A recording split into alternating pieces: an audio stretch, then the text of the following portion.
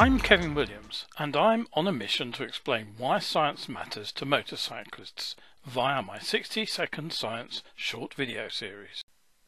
Ask motorcycle riders what's important to them when choosing a new helmet, and, along with price, many will say fit and comfort, protection and weight.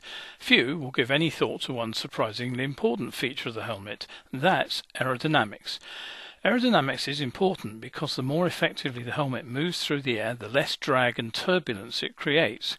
Whilst control of drag and turbulence is particularly important at racing speeds where airflow over the helmet can cause lift, even at road speeds, improved aerodynamics plays a critical role in comfort by making a helmet much nicer to wear for long periods. At open road speeds, a helmet that creates a lot of drag will cause strain on the neck muscles, which makes riding at long distances tiring.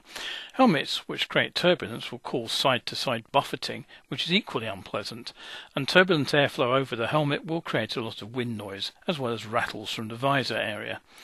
Fortunately, helmet designers now usually test their designs in wind tunnels, and modern motorcycle crash helmets have improved shapes, often with aerofoils at the rear, which enhance aerodynamic performance and stability, reducing neck strain and fatigue, and offering the rider a quieter and more comfortable ride.